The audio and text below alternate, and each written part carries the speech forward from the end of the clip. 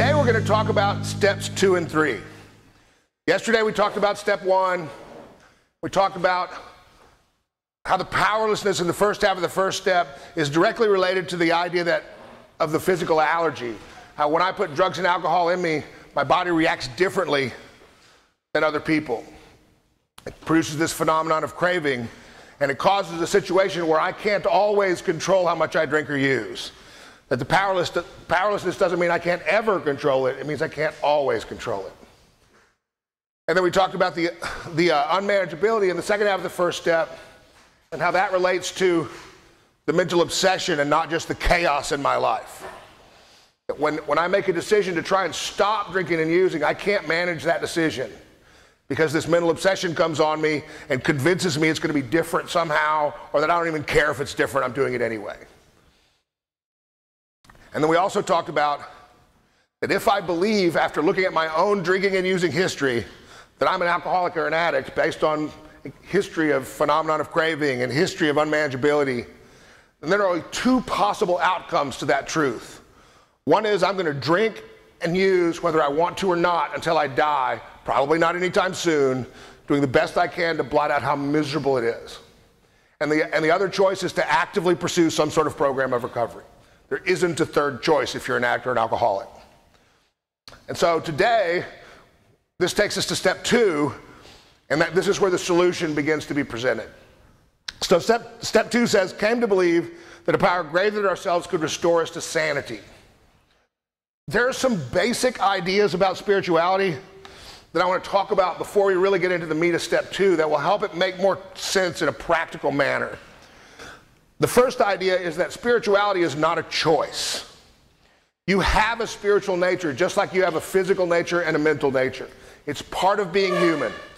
Every human is a spiritual being. I'm not talking about religion. I'm not talking about anything else. I'm just talking about what it means to be human. And the second piece of that is you have spiritual health just like you have mental health and physical health. You may be in great physical health or terrible physical health, but you have physical health somewhere on a scale. And the same is true of mental and spiritual. I also believe that 12-step recovery is not actually based on a belief in God. It's based on first-hand experience with the effects of this power in my life. You can believe in God all day long, it won't get you sober. You can not believe in God and it won't keep you from getting sober, as long as you get some first-hand experience with this power. So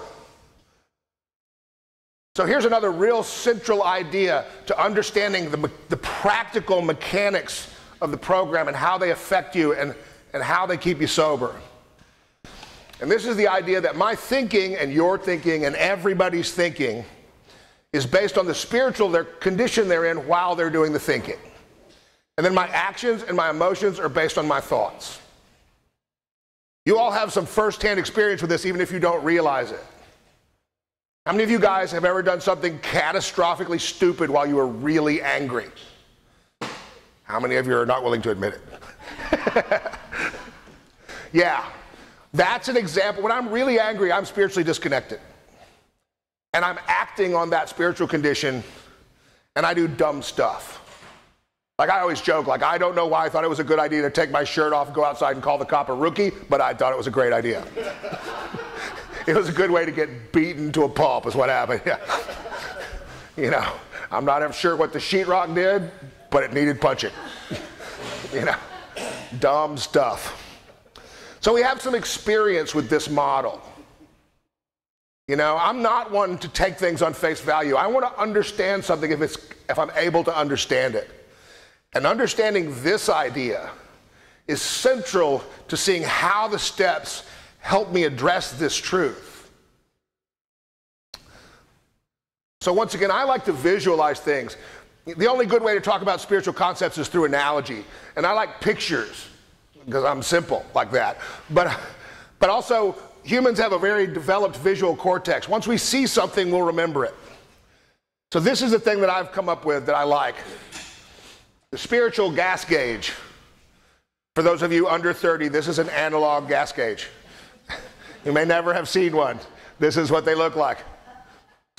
When the gauge is on full, and I'm spiritually connected, I feel comfortable in my skin. My thinking is clear. My actions are effective. My emotions are in proper proportion to what's happening to me. And this isn't a place you get and stay. This just, spiritually fit mostly just means that where I am spiritually, I feel like I can meet the demands of my life as it is right now without being afraid. I feel, I'm sitting in my comfort zone and it's good. That can change with a phone call. But when I'm spiritually fit, I feel good, life is good. Oh, by the way, I have no need to get high because I already feel great. But on a good day with nothing going wrong, the tank begins to drain. And when I get to 3/4 of a tank, my thinking becomes selfish and self-centered and dishonest and fear-based. My thinking's based on my spiritual condition. And as it diminishes, my thinking becomes full of those character defects. And if I don't do anything about it, the tank continues to drain and I hit half a tank and now my actions are selfish and self-centered and dishonest and fear-based, inescapably. And if I don't do anything about that, the tank continues to drain. I hit 1/4 tank and the mental obsession returns. Because the mental obsession is just a kind of thought. It's an insane thought based on poor spiritual condition. A relapse is not hiding in the bushes waiting to jump out at me. It's not stuck in a drawer and I didn't know it was there and I opened the drawer and the next thing I knew I was high. That's not how it works. Relapse, the act of starting to drink and use again, is the last step in a process of becoming more and more and more spiritually unfit. While I'm down there below 1/4 of a tank, I'm going to drink and use whether I want to or not. That's just the truth of the model. All of us have things in our past that we're ashamed of, that we wish were different.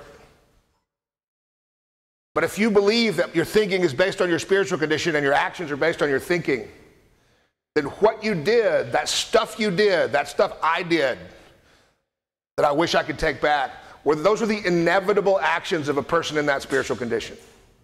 You might have known better, but you couldn't do better. I always joke, I know what it looks like to dunk a basketball, but that's not happening. Just because I know what it looks like doesn't mean I can do it. I knew what it looked like to be a good man. I had had it modeled for me growing up. But I couldn't do it when push came to shove. And that's the soul-crushing, mind-destroying piece of addiction, is like, I know what it looks like to do right, and I can't seem to do it, and I start wondering what's wrong with me. This is what's wrong with me. Spiritual condition I'm in is driving me to behavior I don't even know how to think about. So in the book, on page 44, it says, if a mere code of morals or a better philosophy of life were sufficient to overcome alcoholism, many of us would have recovered long ago. But we found that such codes and philosophies did not save us no matter how hard we tried. Lack of power, that was our dilemma. We had to find a power by which we could live, and it had to be a power greater than ourselves, obviously. But where and how are we to find this power? Well, that's exactly what this book is about. Its main object is to enable you to find a power greater than yourselves which will solve your problem. Notice that it doesn't say the object of the book is to help you find a power greater than yourself that will help you solve your problem. So I find a connection to a higher power and the problem is solved. The tank is full. And I don't have a problem to solve anymore and I don't need to get high and the obsession is lifted. So I want to break step 2 down a little bit. First it says, came to believe that a power greater than ourselves, not came to believe in a power greater than ourselves. It's presupposing that there's some power greater than me.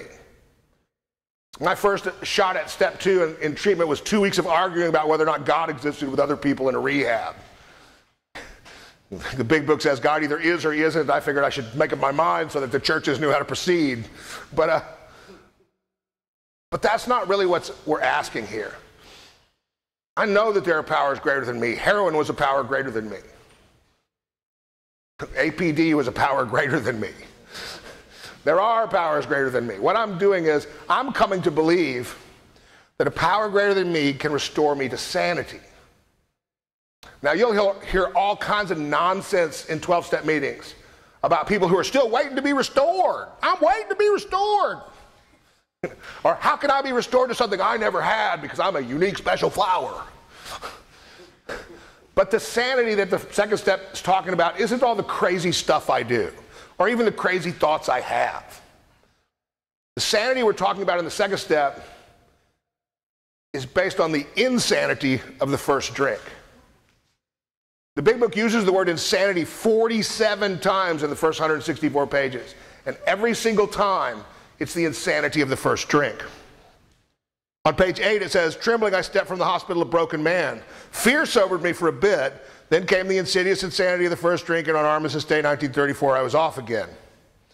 And on page 66, it says, "When harboring such feelings, we shut ourselves off from the sunlight of the Spirit. The insanity of alcohol returns, and we drink again." Over and over, the insanity of the first drink. So what I'm being restored from is the insanity of the first drink. Am I willing to believe that a power greater than me can remove the mental obsession and keep me away from that first drink? Because the fact that I have an allergy, that when I put it in me, my body reacts differently, that would be a moot point if I just didn't put it in me. But I can't not put it in me. And I'm allergic to wheat. If I eat wheat, my lungs swell shut and I can't breathe. But I've never once found myself weeping in a corner eating the brownie anyway, even though I didn't want to. But I've totally been that guy with drugs and alcohol. You know, if I could just not put it in me, I'll just not put it in me and go about my business without having to talk with all you good people all the time. But I can't do that. So I'm coming to believe that a power greater than myself can do that for me. How that works for most of us has to do with this idea that in the 12-step world we call identification. One alcoholic talking to another. For me, I landed at the treatment center where I got sober, and there was it felt like middle school for me. I was on a charity bed at an expensive treatment center. I felt different, But there was a guy that worked there named Ray. And Ray was covered in tattoos. He was an old biker, an old meth cook. The main difference in me and Ray is he got caught and spent time in prison and I didn't get caught. But that was really the only difference in us. But by the time I met Ray, he was 10 years sober. And he sat down with me and he helped me look at my experience around the first step and really get clear on whether or not I believed I was an addict and an alcoholic. And he told me his story. And when somebody's speaking from experience that you share with them, how familiar it sounds? Have you ever had a conversation with somebody who is pretending to know about something you know about? It's like talking to a 7th grader about sex. They haven't done it yet, they don't know. But when Ray talks, he was telling my story. But he'd been sober 10 years. And he looked me square in the eye and said, "Do you think I'm just better at not getting high than you?" And I had to stop and think about it for a minute. And I told him no. He said, "Why?" I said, "Because I see you laughing all the time. And just not getting high is not funny." And he went, "Right. I'm telling you that a power's entered into my life and completely removed that obsession. I have not had to make that decision. I have not fought that battle for 10 years. And so I came to believe Ray. The God thing was still freaking me out. But I came to believe Ray. And once I believed Ray, I began to have faith in the process. And so that's where the second step began to make a turn for me, was having identified with the people who were in front of me on the path. You can't talk about not just how I drank and used, but what it felt like to be me while I was stuck in that process. That's the important bit. You can't talk about that unless you've been there. So people who are happy and on the other side of that, I think, well, maybe, if we're alike, maybe I can do what they're doing. Maybe I can have faith in them. And so that leads to 3 really simple, practical questions about step 2. The first one is, are you currently experiencing the mental obsession? Right here, right now, are any of you currently experiencing the mental obsession? And that's not, well, I'm a little uncomfortable and it would be nice to have that's, I'm willing to leave my crap locked up in the contraband office and walk my hush puppies back to Austin to get some dope.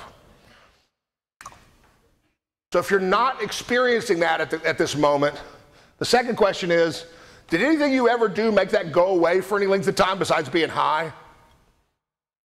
And for me, the answer was no. It never stayed gone for long. And then the third question becomes, am I willing to believe that the reason it's gone is because a power greater than myself is already acting in my life? Credit where credit's due. Because like I said, the program's built on first-hand experience with the effects of this power in my life. And that right there is a handy bit of first-hand experience to start with. And it doesn't say I firmly believe, it says I'm coming to believe.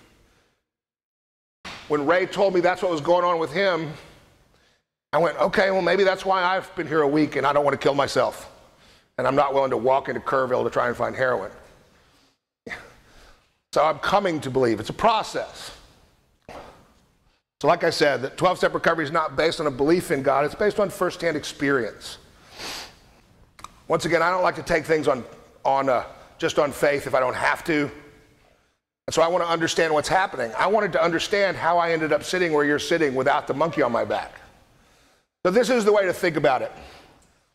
I'm cruising along and I'm spiritually unfit and my tank is empty and I'm getting high and the obsession's all over me and I can't stop no matter what I do. And I'm spending all my time trying to figure out how to stop. And then I give up. And I stop trying to solve the problem myself and I become willing to go try and find some help. Become willing to try something different. And when I do that, the needle moves to here. It's not much, but it's above the line where the obsession exists. For you guys, the willingness to come here, even if it wasn't your idea and you don't like the idea, you came. And the willingness to come opens a space. It lets a little bit of ego out of the way. I don't think of it as ego, I think of it as trying to save my own life. But it moves a little bit of ego out of the way and a little bit of this power comes in and the obsession gets lifted. And I'm just not fighting that fight. I'm fighting all kinds of other fights, but I'm not having that one going on right now. The point of the rest of the steps, this is grace. This was an accident. The point of the rest of the steps is to allow me to increase my contact with this power and fill the tank up so I can be comfortable in my skin and happy and productive. And sober too. You know, sober is just the first thing that happens when I get connected. So your willingness to try something new and just come here has bought you this time out without having to fight the fight of whether or not I'm going to get high today. So that you can start learning the mechanics of the steps you need to take so that you don't ever have to get high again. There's an old timer in Dallas who likes to say, the steps do for me slowly what a shot of dope and a bottle of whiskey do for me quickly. My job is to be patient and persistent. I promise you, I'm not just better at not getting high than you. I promise you. I haven't fought that fight in a meaningful way in 19 years. I still can't believe it. This isn't sitting in a church pew somewhere hoping God likes me. That's not what we're doing here. We're taking specific actions that by their nature connect us to this power. But it starts with coming to believe that that's the solution, and that's what step 2 is about. And then that takes us to step 3, which is made a decision to turn our will and our life over to the care of God's as we understood him. So I love this. I like to look up words. And recently, I looked up the word decision. The word decision is to select a course of action, to make a final choice or judgment about something. So how do I know I've made a decision? There's action based on it. Everybody knows that. 3 frogs sitting on a log and one of them decides to jump in the river. How many frogs are on the log? 3 till you hear a splash. It's just an idea until I act, then it's a decision. So in the big book, it says, being convinced, we were at step 3. So convinced of what? Well, just before that, it says A, that we were alcoholic and could not manage our own lives. B, that probably no human power could relieve our alcoholism. And C, that God couldn't what if he were sought. So if I'm convinced of those things, I'm at step 3. I believe I'm an alcoholic, and I believe that there's a spiritual solution to this problem. On page 60, it says, the first requirement is that we be convinced that any life run on self-will can hardly be a success. On that basis, we're almost always in collision with something or somebody, even though our motives are good. Most people try to live by self-propulsion. Which begs the question, why am I living on self-will? Why am I doing it? Why am I running around out there trying to control everything around me and get my way? The fundamental reason is because I believe that if I can just get everything out here right, if you would just act right, and the money would show up when it's supposed to, and the car would never break, and I don't have to pay rent this month, and if I could get everything out here right, then I'd be okay. Has that ever worked? Like, not just for like a minute or two, but I mean, in a sustainable manner, has it ever worked? And yet, when it doesn't work, we redouble our efforts because it freaks us out that it didn't work. Because we really believe that it's up to us. The book says that I'm living with the delusion that I can wrestle satisfaction and happiness out of the world if I just manage well. But satisfaction and happiness don't come out of the world, no matter how much I manage. In the big book on page 62, it says, selfishness, self-centeredness, that we think is the root of our troubles. Driven by 100 forms of fear, self-delusion, self-seeking, and self-pity, we step on the toes of our fellows and they retaliate. Sometimes they hurt us seemingly without provocation, but we invariably find that at some time in the past we've made decisions based on self which later put ourselves in a position to be hurt. So I'm running out there trying to get everything I need, and if you've got part of that, well, you're going to have to give it to me. And if you won't give it to me, then I'll just take it. And then I won't understand why you keep talking bad about me to everybody. So what's the solution to this problem? Self-will is not a solution. It's not working. If it was working, you wouldn't be stuck here listening to me. On page 62, it goes on to say, first of all, we had to quit playing God. It didn't work. That always confused me. What is playing God? I'm dressing up like Thor and hanging out by the soda machine. You know, what is playing God? Right. It's thinking that I can fix what's wrong with me spiritually by managing the world well. But that's not where the answer comes from. You know, it's not in the nature of the human animal to produce spiritual power. We don't produce it, we tune it. You know, it's not a flaw in us that we don't produce this power. I always talk about, I spent 10 or 12 years as a graphic designer and web developer and animator and video editor, and I've got this incredibly powerful workstation computer at home. It's capable of phenomenal pieces of creative work. But the one thing that computer will never make is electricity. And without electricity, it's a $4,000 paperweight. The other picture I like, the analogy I like, is one of a radio. Radios don't make music. They tune a signal that's already out there. Radio has solid electronics, a good mind, and a solid case, a good body. But it's not in the nature of the radio to make the music. It's supposed to tune the music. But if it's not on the channel, it's just blasting static. And this is me my whole life, just walking around. And then once in a while, I'll hit a spot and music will come out. And I'll go, that was awesome. How did that happen? I was smoking and you were sitting there and it was a Thursday and the sun was and I can't reproduce it because I don't know why it happened. Turns out that the reason it happened was because for unknown reasons, me and my buddies were all being unselfish and God showed up. So, but I don't know where it's coming from, right? So I keep trying to reproduce it. My job is not to make the spiritual energy, it's to tune it, just like the radio. And you know, if you're like me, you're a radio with a broken antenna. It's harder to tune than it is for other people. You know, I lived in LA for a long time during the middle of the crack epidemic. Nobody had an antenna on their car because back then they were all hollow. The crackheads are snapping them off a mile a minute.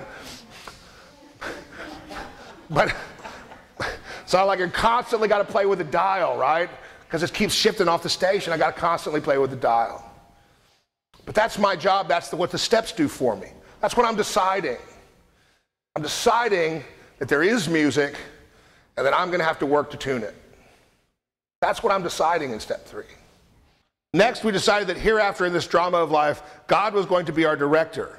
He's the principal, we're his agents. Most ideas are simple, and this concept was a keystone of the new and triumphant arch through which we march to freedom. So step 3 is a decision to act like a man or a woman of faith instead of a man and a woman or a woman who's driven by fear and character defects. That's the simplest version. I may not know what a person of faith looks like, but I got the 4th step to look at my fear and my character defects. So I'm turning my will and my life, my thoughts and my actions over to the care of God as I understand him. This is a challenging prospect. Like when I first heard this, I'm going like, if I do that, I'm definitely going to have to sell my records. Because there's no way that I could turn my life over to God and listen to the kind of music I like. You know? I'm trying to make this decision, but I don't know what the decision means. So that word care hangs me up. I have a buddy, this was great. He's about 4 years older than me. And he got sober, he was 58 years old when he got sober. And 10 months into his sobriety, his son brought his 2 grandsons over for him to watch for the very first time. Like he had met them, they were 6 and 7 years old, but they were never allowed to be alone with granddad because that wasn't safe. And they brought the kids over, and they're running around the backyard being completely insane like 6 and 7-year-old boys are. And every once in a while he would stop and go, get off of the roof, climb back, no, don't jump, climb back down. You know, put the lawnmower, put it back in the shed, you don't need the lawnmower. You know, stop chasing your brother with a stick, you know. And after an hour or so of this, he realized that his grandsons had been turned over to his care. He wasn't trying to control them. He wasn't trying to make them be anybody but who they are. But every once in a while, they would do things that put themselves at risk, and he would pull them back and redirect them. And that's a great model of care. When I first heard the step, I was hearing control. Turn my will and my life over to the control of God, and that freaked me out. I'm never going to be a religious person. I'm never going to go to church. If you do, that's great. It's never going to be me. What does this mean? But care. Somebody that can look after me. You know, and how it works is I get to do whatever I want. And when I start moving off the path, God keeps raising the stakes till he gets my attention because it hurts and it makes me feel crummy. And then I can do some work and head back over to the path. So the word care is defined as the provision of what's necessary for health, welfare, maintenance, and protection of someone or something. So I'm turning my will and my life over to God for the provision of what's necessary for my health, welfare, maintenance, and protection. That sounds like a good idea. Even if God makes me uncomfortable, the rest of it sounds awesome. You know, please somebody look after me. And through the book, there are all kinds of examples of what executing the 3rd step looked like. On page 86, it says, in thinking about our day, we may face indecision. We may not be able to determine to which course to take. Here we ask God for inspiration, intuitive thought or decision. We relax and take it easy. We don't struggle. We're often surprised how the right answers come after we've tried this for a while. That's a specific set of instructions on how to turn my will and my life over to God in the moment when I'm facing indecision. This is the kind of practical instructions the program gives me. So the 3rd step prayer. God, I offer myself to thee to build with me and do with me as thou wilt. Relieve me of the bondage of self, that I may better do thy will. Take away my difficulties, that victory over them may bear witness to those I would help of thy power, thy love, thy way of life. May I do thy will always. This is the first prayer that I completely and utterly balked at because of the 18th century language and the these and the thys. It feels real churchy, you know. But what it says is awesome. God, I offer myself to you to build with me and do with me as you see fit. Here I am, make me into who I'm supposed to be. Give me the power to be who I'm supposed to be. Fully who I'm supposed to be. Not just get by, but to fully exploit all of the talents and gifts I've been given for the benefit of myself and the world. Give me that power. Not just sober, big cool life. Relieve me of the bondage of self that I may better do thy will. which my sponsor says means help me pull my head out so I can hear your instructions without them being so muffly. Relieve me of the bondage of self. And there's two ways to go about that. Either I can start actively trying to pursue a connection to God and intuitive thinking, or I can act on self, have it go badly, do inventory, and then try again next time. Happily, there's two versions, because I'm going to do both. Take away my difficulties, that victory over them, blah, blah, blah. Mostly take away my difficulties, right? I'll bear witness. I'll tell people it was you. And in the beginning, I thought that meant it was like a Finding Nemo. Don't let anything ever happen to me. But if nothing happens to me, nothing happens to me. What it really means is, taking away my difficulties means give me the power to walk through the challenges in life. Because I didn't have that power when I got here. The only power I had was out. Something shows up, I'm out. I evade it. I don't ever go through it. I just disappear. I don't pay the bill. I don't deal with the situation. I don't whatever. IRS been sending me mail for 7 years. When I sobered up, I owed them $71,000. There was no out. I was going to die. That was the only out. But as I turn my will and my life over, I'm given the power to go through the difficulties. With God's help, I go through. And then I know from firsthand experience that I can go through with God's help. And then they're not as scary. They're not as difficult next time. All kind of stuff scared me in early sobriety. The dishes scared me. Leaving the house scared me. Hadn't been leaving the house a lot. But I was able to trust God and take action, and that stopped scaring me, and then I was able to get a job, and that scared me, and then I went there for a while and trusted God and did what they asked me to do, and then that didn't scare me anymore, and on and on. And that's what this is giving me. So the third step is a decision to turn my thoughts and my actions over to the care of God. In practical terms, I'm deciding to follow God's direction as it's revealed through the steps. Not just as I make it up in my head, but as it's revealed through the inventory process and steps 6 and 7, and by talking to my sponsor, and through prayer and meditation. All of these steps are there to help me get a clearer vision of what it's like to show up and be the man I'm supposed to be. Help me act like a person of faith until I have enough experience to not be afraid of whatever's being asked of me. So the first, like I said earlier, the way you know that you've made the decision is you're taking an action. So the first action based on the third step is you start writing step 4. And step 4 is just an examination of all the ways I don't do 3. That's what it is. And in practical terms, it looks like this. So I'm cruising along, I'm feeling pretty good, life's going well, and then something happens. Something scares me, somebody does something, piss me off, and I get a resentment, I get a fear, and it diminishes me spiritually. And then my thinking becomes driven by character defects. My thinking becomes selfish and self-centered and dishonest and fear-based.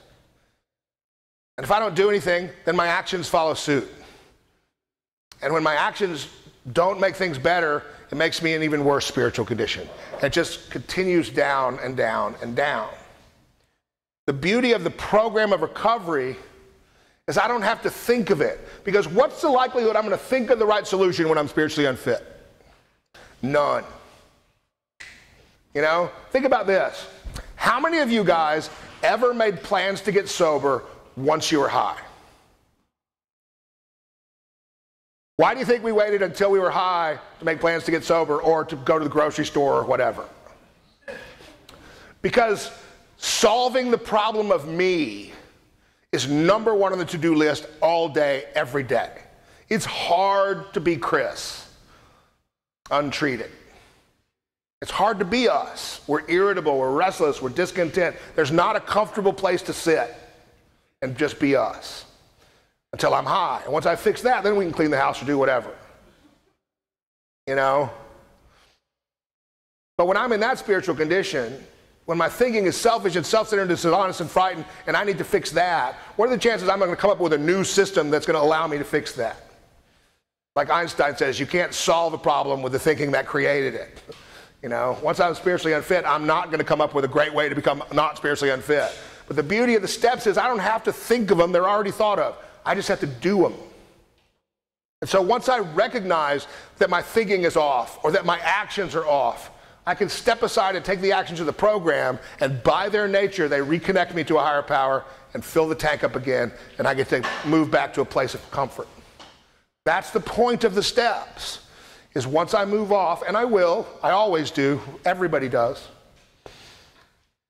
I can take these steps and get back to that ease and comfort that I need, because nobody stays sober for long if they're miserable. You know, we have good days, we have bad days, but if I'm just living in the gray and everything kind of sucks, that's not sustainable. But I can take the steps and return to a place of comfort where it's easier to be me by having a stronger spiritual connection. So in the program, in that how it works thing they always read at meetings, it says we claim spiritual progress rather than spiritual perfection. But if I don't know what perfection looks like, how do I gauge progress? You know, I want to go to Dallas, so I go outside and I get in my car and I drive for 3.5 hours. Am I in Dallas? Not without a map. I could still be in the parking lot. 3.5 hours. Done it.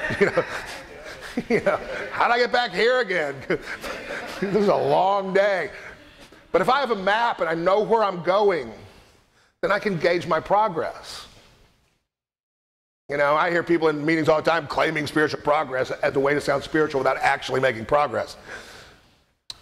The book is full of examples of perfection. Those 9th step promises, the 10th step promises, all the way through the book, there's examples of what the perfection looks like. But for me, the ultimate perfection that I'm trying to progress towards is the perfect execution of the 3rd step. Because if I'm in perfect alignment with God's will all the time, I'm at perfect peace and ease. And that's all I've ever cared about.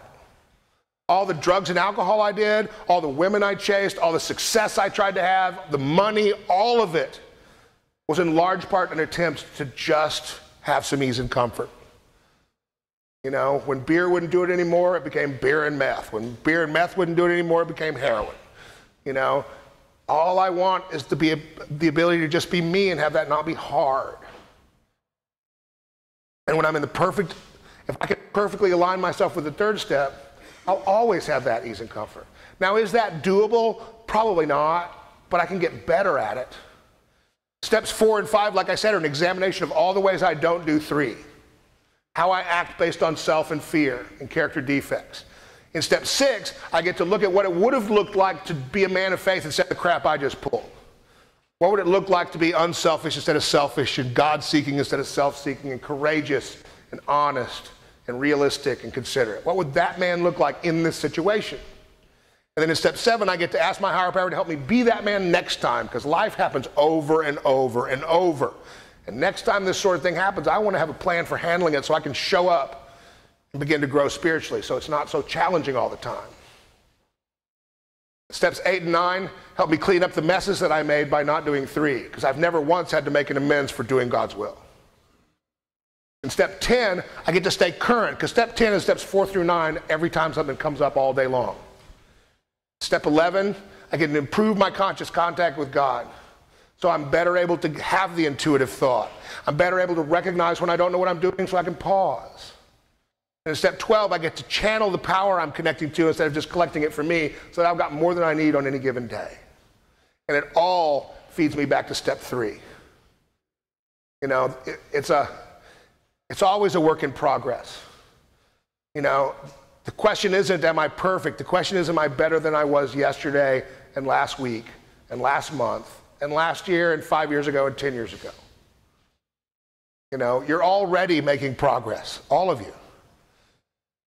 Even if you're not entirely comfortable with the language yet, you're trying. And just the act of trying is making a start on step 3. You know, this is an ongoing process. I still do inventory every day so I can be better at life, because I don't want it to keep freaking me out. I got stuff to do. You know, I can't afford to be freaked out and angry all the time, because I got stuff to do. I'm trying to be happy. So I do the inventory so I can get that stuff over with. This is why I put so much emphasis on inventory when you're here, because it's how I get, it's knowing how to do the inventory allows me to get to this place where I can get a vision of God's will so I can know what it is I'm trying to pull off next time. So I know what it looks like to execute the third step in a situation the next time it comes up. And that's all we got, guys. Thanks.